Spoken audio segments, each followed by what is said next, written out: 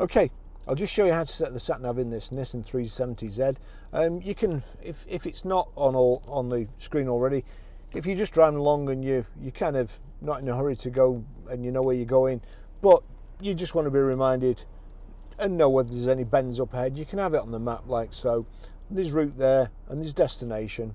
So click onto destination, new address. Now you can either use your fingers, touch screen, or here, just use these direction buttons here. So onto postcode, click postcode.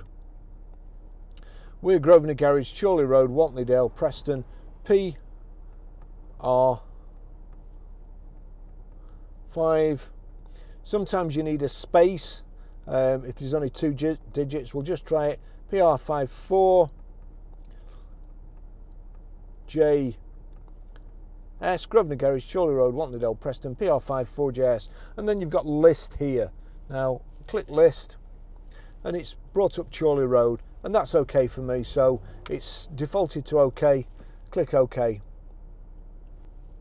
Starting route guidance to your destination. That's it, that's how you do it. I'll just show you how to delete a mobile from the audio system in this Nissan 370Z. So from any screen, onto settings. You've got navigation, audio and Bluetooth down there. So we go down to Bluetooth, click select. Then we need paired device list. So down to paired device list, click OK or enter here. Hands-free, click enter. You've got Barry's iPhone, that's the one I want to delete. There's no other ones in, but if there was, you just navigate to the one you want to delete. So click enter on there. On the right hand side, you've got connect, preferences and delete. We want to go to delete, click delete. Barry's iPhone is already on the list. Delete Barry's iPhone, yes.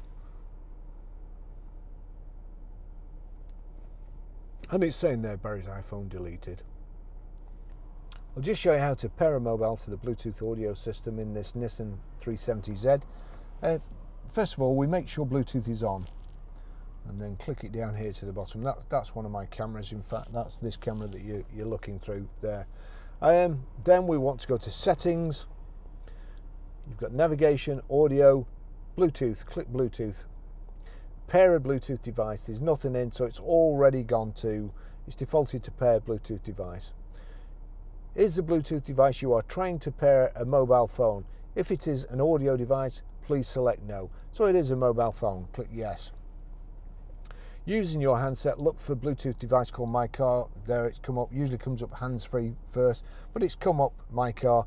Then we have to put 1, 2, 3, 4 in. 1, 2, 3, 4, pair, and that's it. Barry's iPhone connected there, showing connected already. Now, that's your phone connected to the Bluetooth audio system. This system will also play or also stream audio, but if you go, I don't know why, but if you go to your iTunes there, you'll see phone, but there's no sign of the car. In order to get it to play through the car, you have to go to disc here, and it says, well, it's disc auxiliary, and sometimes you have to scroll through auxiliary CD and so on. In fact, I'll just do it. There you go. Just there's no disc, music box, Bluetooth audio. Bluetooth audio has not been selected. So into settings, down to Bluetooth, and then you go to paired device list. Click on that, and you've got hands-free and audio it's showing. So onto audio, click, highlight the phone you want, which in this case is the only one on it, mine, so Barry's iPhone. Select, click select, and it's still not showing up. You'll sit here for ages and nothing happens. I'll just go back to disc and auxiliary, and it says connecting with Barry's iPhone. Nothing happens. But switch the radio off, switch the car off, switch it back on again, switch the radio on, and it's showing My Car with a tick next to it. Then I'll just take it to connecting with Barry's iPhone. It's connected already. If we go back to Taylor Swift here, just turn that down, turn it up on here. And quickly, I'll just give you a quick blast of Taylor. And which I forgot to mention in the video before, it's Bose speakers. So the sound system in here is awesome.